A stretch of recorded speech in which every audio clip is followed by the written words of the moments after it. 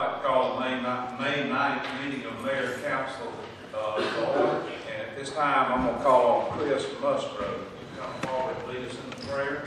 And if you would, remain standing after that, and we'll have the pledge of the flag. Let's pray.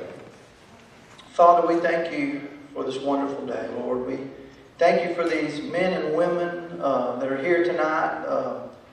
I'm sure they don't wake up every morning just can't wait till they get here, Lord. But I pray that this will not just be a time of trying to figure out everything, but just they can enjoy their time here, Lord. That we pray that the peace of God that passes all understanding will guard all of our minds and our hearts, Lord.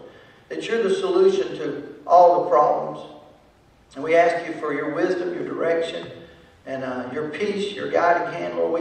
We thank you for a place that we can stand up, and we thank you that Jesus is Lord in Valdosta. Lord, I thank you for this wonderful city. I just thank you for these people that help run this city. Lord, give them wisdom and direction again, Lord. Thank you for all the wonderful businesses and businessmen and people.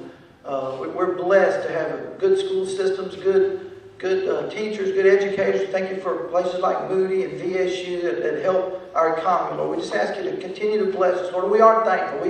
We got problems, but we got some things to be thankful for. We ask you to help us be men and women of integrity. Help us to be the leaders you call us to be, all of us. But we all have a part to play as citizens and as the leaders of the city. We ask you to bless this time and give us wisdom and direction. Again, Holy Spirit, be with us. In Jesus' name, and everybody said, Amen. I pledge allegiance to the flag of the United States of America and to the republic